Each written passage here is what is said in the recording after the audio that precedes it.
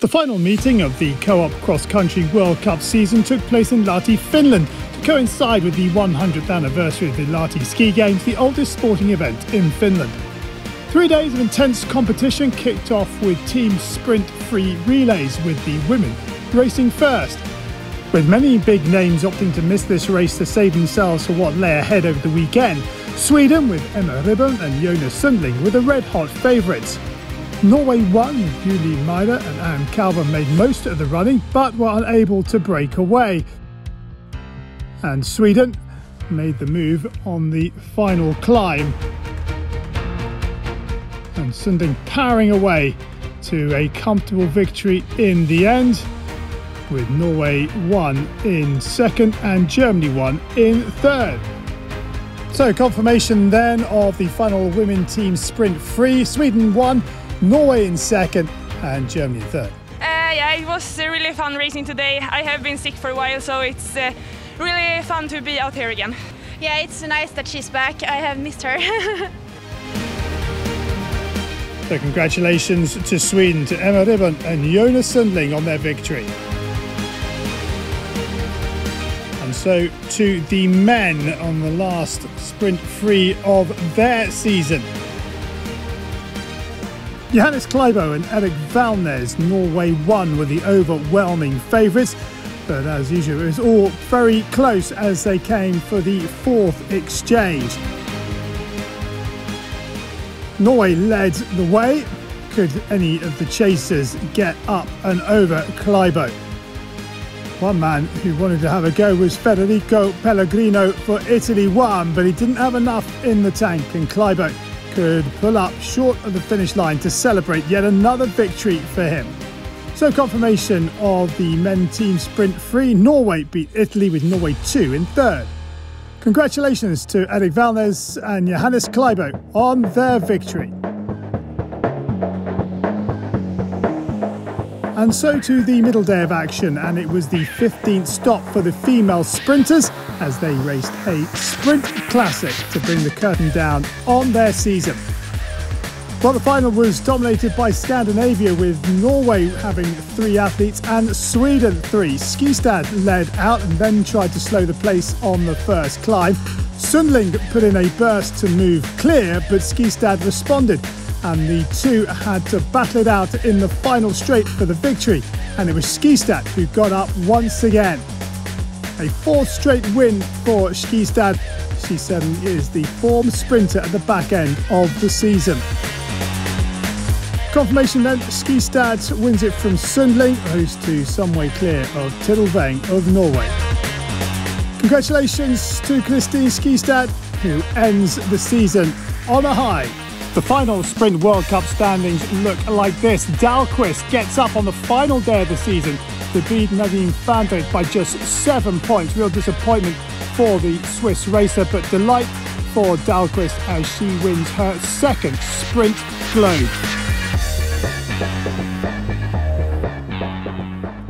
And so to the men and their 15th and final race of the season, a classic. It was a final dominated by Norway, who had 5 of the 6 athletes racing. Kalle Halvorsen was the only non-Norwegian. He set a good pace at the start, but Klaebo was there again, and a 40th career win for him over the short distance took him level with Marit Bjørgen, another Norwegian legend. So confirmation then that it was Klaebo from Halvorsen and Valnes in third.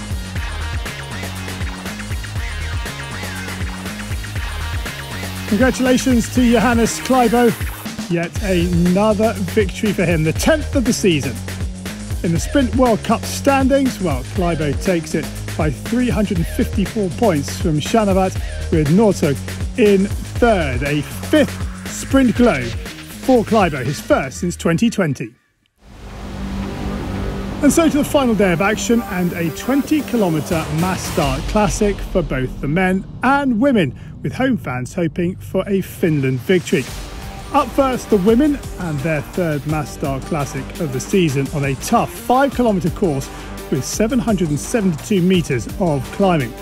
Kerttu Niskanen, the distance standings leader, stayed out of trouble near the front, and she knew bonus points at 7.5 kilometres and 12.5 would be enough for her to secure the distance globe for the first time.